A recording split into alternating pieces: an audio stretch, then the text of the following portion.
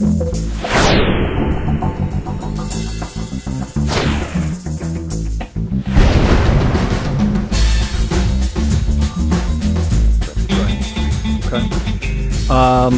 know, this is a scan that has, you know, we're having problems with the directory. You know, it failed something dealing with opening the file, and that's probably a credential, or it's trying to write it to a location that it can't get to. So check your location, check your credentials. The location is what, the working directory, right? Yeah, so if you have, you know, C semicolon / temp, it's not going to work. It's going to be C colon. I saw that yesterday. Now, then it comes installing the patches. So here you're looking at, now this is the system log, right? This is, are we still on the... this is agent procedure logs. Yeah. Still agent procedure log. Okay, so it's still the agent procedure log. So here, this is a normal execution of patches. What's that? Bottom to top. So it's 615 at the bottom, then it goes up, so you're reading up. And moves up. And now here's where you've had something fail. So it basically said that, you know, you're getting a failed message in there. So the bottom line is, you know, check this, see what's going on there. Again, this could be a bad credential. It didn't have rights to write something to that directory, or it having problems downloading it. So again, check the credentials. Well, and here it probably wasn't the download problem. It probably downloaded it fine, but it had a problem executing it. So it was the credentials weren't enough to actually execute the patch. Okay. All right, so bottom line is you're reviewing these logs, looking for hints. So, you know, the summary of all this is, look, if the scan is working okay, and the download is working okay, and the execute seems to be working okay, but you're not getting the patch installed, chances are it's not Kaseya. There's a problem with the machine. Something's going on that machine. It just will not accept that patch. And then you got to go to the machine and start troubleshooting. Look at the event log on the machine. See if you see any errors in either system or application log. Look at the Windows Update log file, you know, to see if there's something there, a little hint as to what's going on.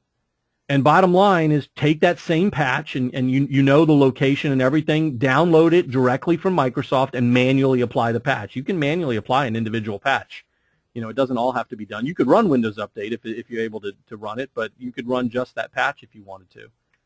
And often when you run it manually from the machine itself, you'll see what the problem is. You get, you know, to step 3 and it'll say this service is disabled. So you enable the service while it works. Right. And you won't always know that if, you know, when it's being done silently. Okay, so try to download and install the patches manually. Now you're going to have times where there's a patch that's stuck. For whatever reason, this patch will not apply. And the problem is, Kaseya's, you know, sending the command out, it's failing, but it's still trying. Like every day, it's trying to do the patch over and over again. And it may be the machine is rebooting. It may be that they're getting the pop-up on the screen, you know, the nag screen that it needs to reboot.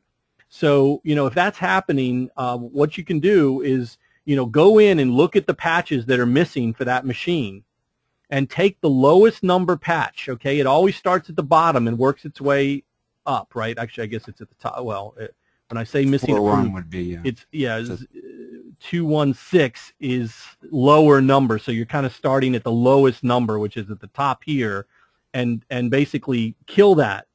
You know, try to kill the oldest one. Just go in there and ignore it. You know, put it aside, deny it for the time being, and then see if the other ones will install fine, and then we can go back and figure out why that one didn't run. So when they execute, you know, you read it on the log, the lowest one is the oldest one. When you look at missing, the one at the top is you know, the oldest one that needs to be applied first. So you're going to basically go in and ignore that patch and see if the other ones will install, because this is probably the one that's in the way. Okay. And we talk, so basically if you're looking to ignore the patch, just go into the patch update, find the patch, go to machines, you know, click on the machine, and then set it to ignore. And that way that machine will not try to apply the patch. And that way that'll give you time to kind of go in there and figure out what's going on without the nag screen keep coming up for your client, you know, so you can kind of research it a little bit or work with it off hours when they're not there.